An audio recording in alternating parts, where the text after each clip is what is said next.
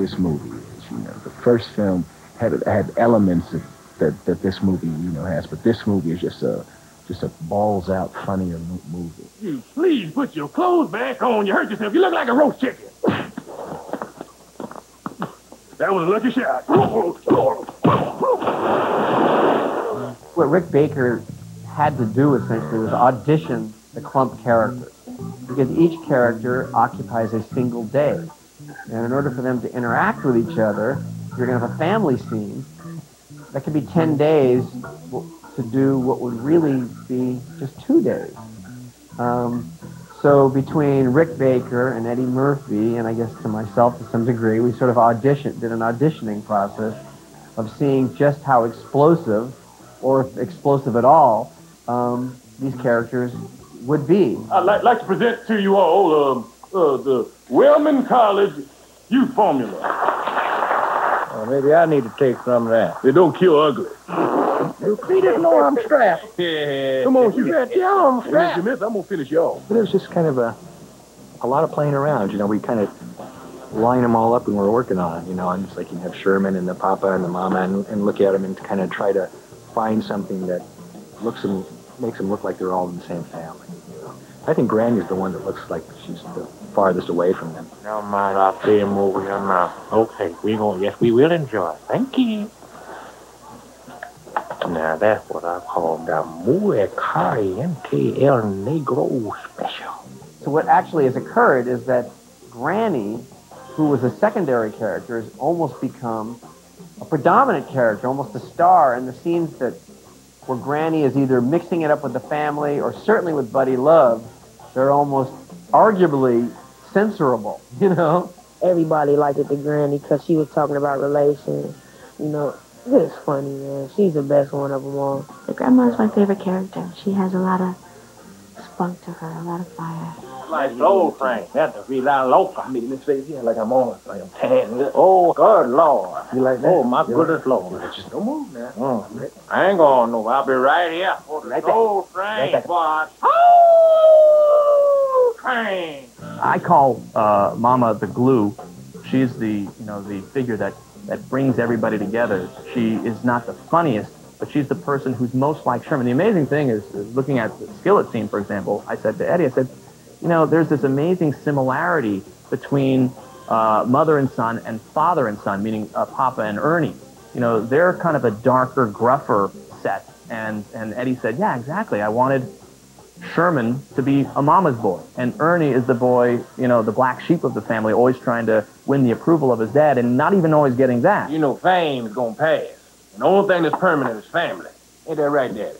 Get your ass out there, shit. Hey, how many damn times, Ernest, I gotta tell you to stay out my damn chair? Oh, you work on them cars all day, gonna put the grease all in my chair, smear the grease in there. I gotta sit on this grease. My gray pants still got grease all over because of you. You happy you got your Stay chair? out my damn chair, please. Ernest, will you please tell your father to be quiet? When you see the whole mix coming together, I must say I have fallen in love with Papa as being another victim, you know, of his own set of circumstances and being retired and forced into retirement and having problems in bed. And I must say I've grown to love him, and every time that we see these characters in dailies, we treat them like actors. It's like, hey, we haven't seen Papa in a while. Hey, we haven't seen Mama in a while. It's not, oh, Eddie's as Mama today. You don't believe these people when they're on film that way. They actually are the real thing. Beautiful day, isn't it, Professor? Bite me, old hag.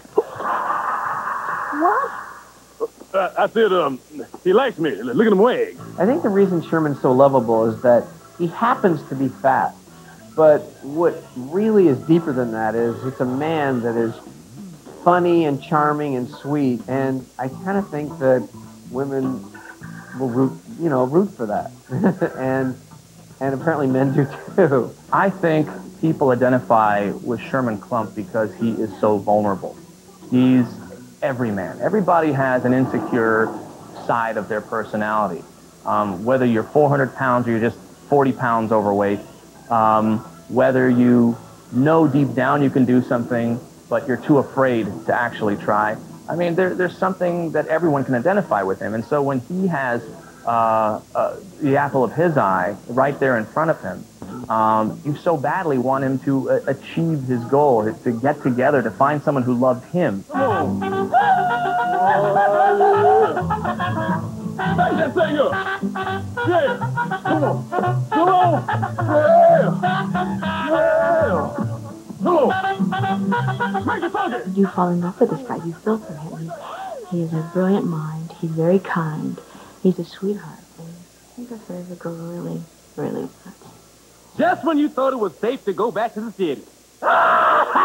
Denise, maybe we should get going. I don't feel too good all of a sudden. Let's go. Buddy Love is, I like him in this movie. He's more aggressive. You know, in the other movie, he was just trying to take Sherman's girl and mess his life up. But now he's, like, out and all over the place and just a lot more to play with, you know. Buddy is finally out, free and about, his own person. He's no longer an alter ego. He is his own ego.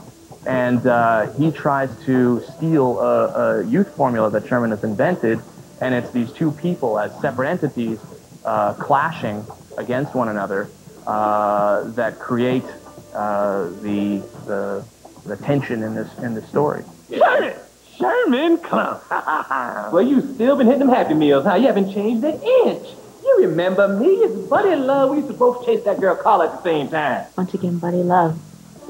Sherman being happy once again in his life. He wants to come out and kind of ruin everything for Sherman without giving too much of some way. Well, who's your new friend? She sure is fine. Yes, you're fine. What's your name? When we started casting the girl, we screen tested, you know, almost every actress. I mean, so many, and including many rock stars.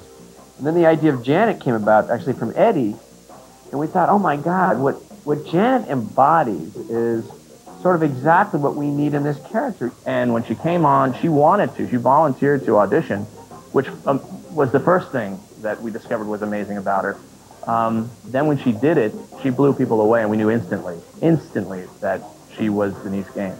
I started recording the next album when they actually called me for this, to meet with Peter and Michael and Brian. And I just completely removed myself, because they asked me, so what are you doing right now? I said, well, I'm working on the next project. And they said, oh, really? Well, is that going to be a problem if you wind up doing this film? And I said, well, no, I'll just put it on the back burner, because it's important to me. And I think it's only fair, not just to myself, but to everyone else around me, for me to try to at least do my best and give my all and all of my attention and focus on this. I'd never been in a movie where my co-star was, you know, I've worked with other actors and stuff, but Janet's like this superstar. It was like, wow, I'm a superstar on the set. You know, and what's brilliant that she does is there's none of that in the movie. You know, that's the thing that she did. This is what shows you she's such a strong actress, that she pulls off not being this, because Janet Jackson is incredibly sexy and beautiful and all that. And in this movie, she's just this adorable college professor and completely believable. And she could do all this actor stuff, like cry on cue and all this. Janet is bad. You know, you'll see when they see the movie. Hey. You watch it now. You reach over here again, you're going to pull back a nose. Please, she's fiery. I like that. Tell me don't touch the chicken. Don't be hitting on people. The characters that Eddie Murphy created were absolutely seamless. Not only was the makeup seamless, but the way he inhabited the makeup was seamless. That you were unable to detect that was Eddie Murphy in any way, you know, and that blew people's minds. The amazing thing that I will say is about Eddie is that throughout the entire process, if ever there's a question about the kind of joke that we're trying to tell, he always brings it back to what is real, what is believable, what is something that this character would actually do or say, as opposed to going too far just for the laugh. When he has to play these multiple characters, of course, he has to interact essentially on a blue screen and a practical location at sometimes, and a tennis ball.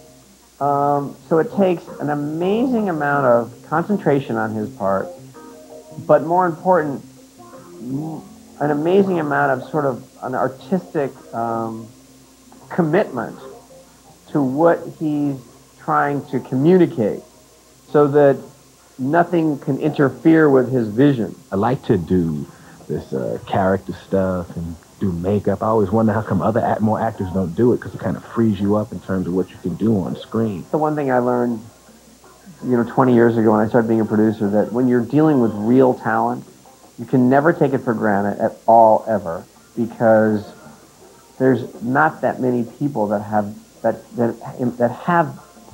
that level of raw talent, and Eddie is uniquely one of those people.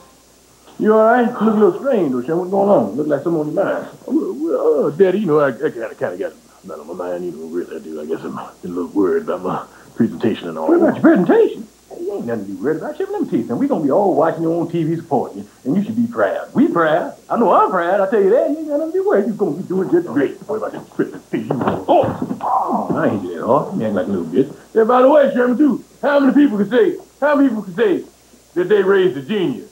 I don't know how many hours I sat in the chair. This movie was 86 days. I was in the makeup chair for 75 of those days, you know. At minimum 3 hours in the chair, so that's rough. I've been there. I've worn this stuff. I grew up making myself up.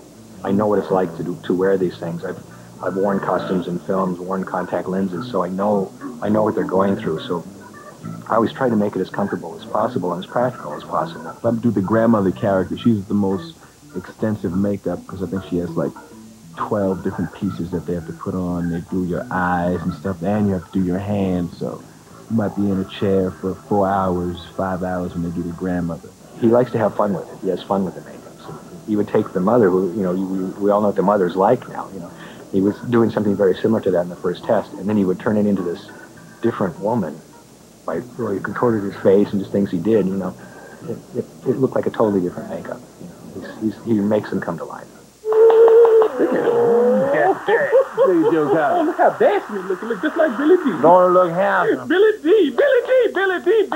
Oh, Billy D. Klumps. One of my concerns was how we were going to do this fat suit, and I wanted to make it very real. And, you know, overweight people, their body, like, jiggles around and moves a lot. We wanted to get that effect, but make as lightweight a suit as possible. So the suits are fabricated. We first sculpted a form to see where the fat should go, you know, on his body. But then it was fabricated. It's carved out of a urethane foam like a mattress is made out of. It's different fat suits, different suits for each character, you know, and I can move around pretty good in all of them. Some of them are more, the father's suit is bigger and Sherman's suit is really big, so it's really uncomfortable to wear. Basically, it's kind of like a pair of pants and a coat the way it works. And we have the fat legs that he slips on like a pair of pants and an upper torso that he puts his arms into and we zip up the back, and then he's fat. Oh, look at that! That's cool. That's real. Look at that! Down, boy! In the beginning, there have been conversations where I've had walking up to the trailer, and I've had to talk to Eddie about the scene that we're about to shoot, and he'll have the granny head on, and there'll be no body, no wig, so it's just his head, and he'll have, you know, his regular clothes on around it. And at first I'll be talking, okay, I was thinking about, you know, I had an idea for this line, and what do you think about this? And as we'd be talking, finally I'd look at him and I go, you know, wait, I have to stop right here. This is freaky. You know, you are a freak of nature right now. You've got like a large head and a really skinny body, and you're completely bald. I mean, it's so surreal talking. It's like Tinker Toys, and unless they're all put together, you know, you're looking at a little round dowel. Basically, Eddie, that was terrible. I think we have to do it all. Oh, hi. Shit, turn that off. It is actually a little weird because you hear Sherman's voice and suddenly you hear Eddie's voice. I've been here 2 weeks and I've not seen Eddie as Eddie yet. I haven't seen Eddie as Eddie, before makeup or after. I've only seen Sherman. So it's like I'm hanging out with Sherman. I mean, he's Sherman. That guy's Sherman. It's like he immediately puts it on. And he's really quiet between takes for the most part. And when he speaks like Eddie, it's real soft. But when he comes out as Sherman, it's like huge. Eddie's great at moving it. You know, when we put it on him, he experiments with it. He looks in the mirror, he moves it around, he sees what it takes, how much he has to exaggerate his facial expressions to make him read through the rubber. You know. Oh my God, I got to turn the channel. I don't want my baby seeing that. That man ain't gonna never be right again. You might need to take Isaac pressure. Oh, what's wrong with this? Something like that'll ruin a man. Cover the baby's eyes. There's too much excitement for my baby. Turn the channel. I can't even turn. That's nasty. Yeah, that's what that is, all right. Cover the baby's eyes. We don't need to know what it is, Mama. Now, was that supposed to happen? If you've already got one actor playing 7 roles in the first movie, what can you do differently? So it was about moving the camera. It was taking motion control technology where there were simpler split screens before and making people interact, touch each other, grab things off of plates, give a kiss on the cheek, and have it all be one person. Have one person dancing with themselves. We have Eddie as Mama and Papa. Things like that have never been done before. And we said, okay, this could be pretty cool. Girl, you are looking foxy fine tonight. Oh. Yeah, got me feeling like I'm 20 years old again. Oh, clear. Oh. Cletus, is that show? Damn right. Hercules. When Eddie plays a role as Mama and Mama's talking to Papa, we usually give Eddie an eye line for Papa, which is in many cases a tennis ball and a stick, or we actually have a moving eye line. It's like a snake, and Eddie can walk through the set, and then we have these tracking cameras that track his motion through the set. And then for each take, we know exactly what that motion is. And what we can do is then in the set put like a little flying light that moves exactly where his head was, so exactly where between his eyes was in a previous take. Eddie will follow the bouncing ball, so to speak, which is a tracking light. And then on top of that, when you're combining eye line movement with physical interaction, for example, when Sherman stands up to hold out the chair for Denise, Janet Jackson, and Mama gives him a kiss on the cheek, tennis ball leans in, and Eddie has to know exactly where he's going to be the next day as the next character. And it's this complicated physical ballet with nothing there. Add to that a moving camera. So now you got to move the camera exactly to a micron tolerance, exactly in the same way. So you can do a split right between them, and the backgrounds match. We let our operator actually run free, and then we record everything the operator does. So once he's done, he can stand back and we play it back, and we can actually play the camera back exactly like it moved in any take. It's all smoke and mirrors, and that's the amazing thing. And beyond that, to make it all seem natural, once you're doing the physical jumping jacks and then making it seem believable, that's the thing that blew me away. I mean, all these people are real. Grandma, what's wrong with you? Well, if it isn't the Alzheimer Express, right on schedule. Stop it. Her mama drove out on my bunion. Y'all out there excuse me for being late. Well, my grandmother, boy, she wasn't my grandmother. We got a really good crew. We got a really good, young, talented director. We got really good producers and a studio that's behind the film. And I'm doing the type of thing that I like to do, you know. It's fun for me to be back in this movie. It's a good movie. And it's a nice part to play. It's a chance to be funny. But I think folks can and will expect that what they got from Eddie, they're going to get again ×3. Hilarious. Comedy all the way through. The whole movie's going to be funny. There's going to be some serious things in the movie, but it's also going to be funny. Everything's just going to be hilarious. What I want is people to have a great time, come back and see it several more times, and I think they will. But also there's a deeper meaning in the movie because it does deal with intellectual capability, and because there's a time in the movie where Sherman gets dumb, and that's really sad. And so your heart goes out to Sherman when he's dumb. It creates a great amount of empathy in you. And so it has this other dimension, and, you know, so when you walk out of the theater, you might not be so judgmental of people. I think an audience coming to this movie is going to have a howl. I think they're going to get their money's worth, and I sound like I'm running for office saying that, but I've seen a rough cut of it, and it is really funny. Probably a lot more laughs overall than the first one. I think the first one had huge, like, breaks of laughter in the dinner scenes and stuff like that, but when you get to see all the characters kind of together, as much as you do in this one, it's like a lot of laughter. Everybody should watch it and see it because it's going to be great. This is a family movie. This is a movie that everybody's going to be able to come to see. And everybody's going to laugh real hard. And maybe pee on themselves.